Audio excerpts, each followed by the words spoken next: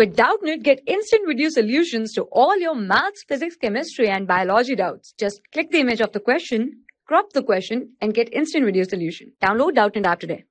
Hello student, here our question is, for the same angle of incident, the angle of refraction in the three different media, that is A, V, C, are 30 degree, 60 degree and 45 degree respectively.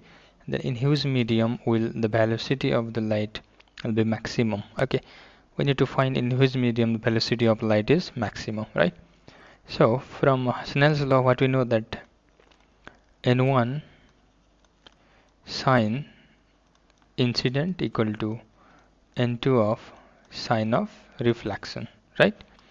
Now what is the incident and reflection here? Indicate that if we have these two medium, okay, one is our medium AR and another is some other materials, right?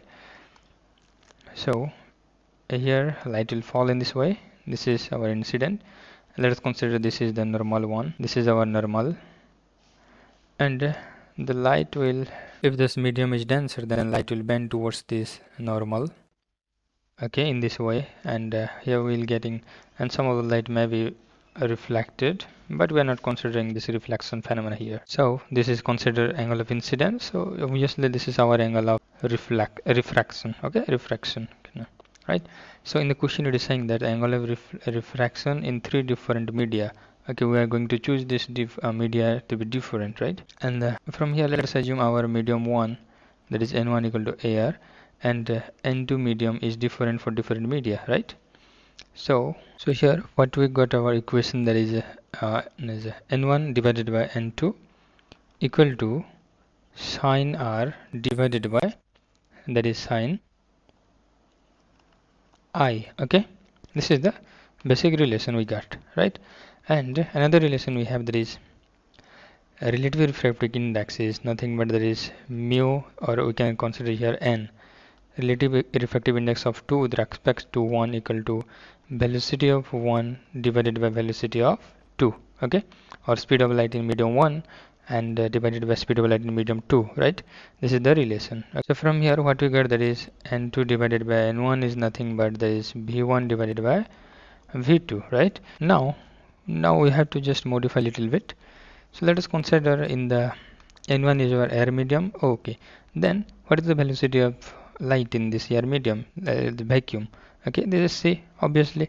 So we are going to take this is n2 divided by n1 equal to C divided by V, okay, speed of light in medium and speed of light in vacuum. So let us consider this is our equation 2.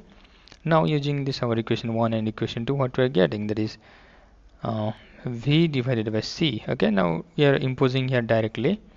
V divided by C is nothing but sine of R divided by sine of I. Okay, so from here what you get, that is velocity of the medium is, velocity of light in that medium is sine R, okay, directly proportional to sine R, and this is C divided by sine I, okay, because sine I is constant for all this medium, okay, all this condition, that is three condition given, that is for different angles of reflection given, okay.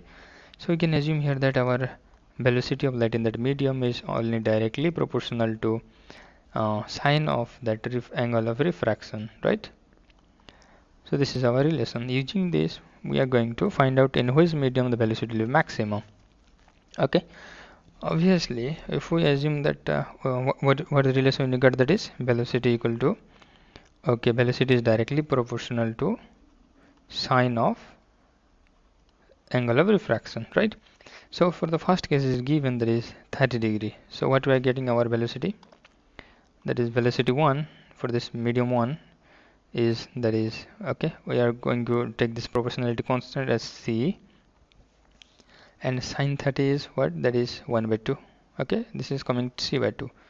And now B2 is C, and sine 60 is, that is root 3 by 2, right? And similarly for a third medium, that is B3 is, this is C by root 2, right? So basically we're getting this maximum in which medium, that is B2 medium, because root 3 by 2 is the maximum for us, okay, root 3 by 2 C is maximum value, okay. So velocity in second medium will be maximum. Thank you. For class 6 to 12, IIT JEE and NEET level. Trusted by more than 5 crore students. Download Doubtnut app today.